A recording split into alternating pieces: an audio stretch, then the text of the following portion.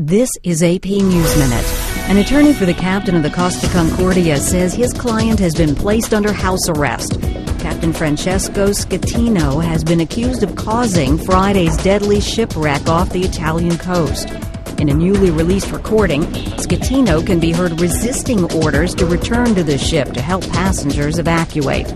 Supporters of an effort to force Wisconsin's governor out of office say they've collected 1 million signatures on their recall petitions.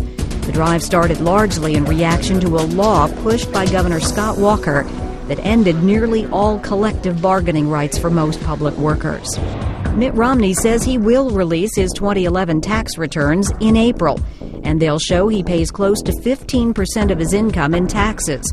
The multimillionaire has been under pressure from his rivals for the Republican presidential nomination to release the information.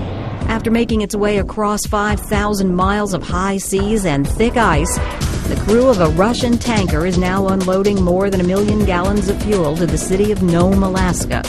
Officials expect the transfer to take about 5 days to complete. Rita Foley, The Associated Press, with AP News Minute.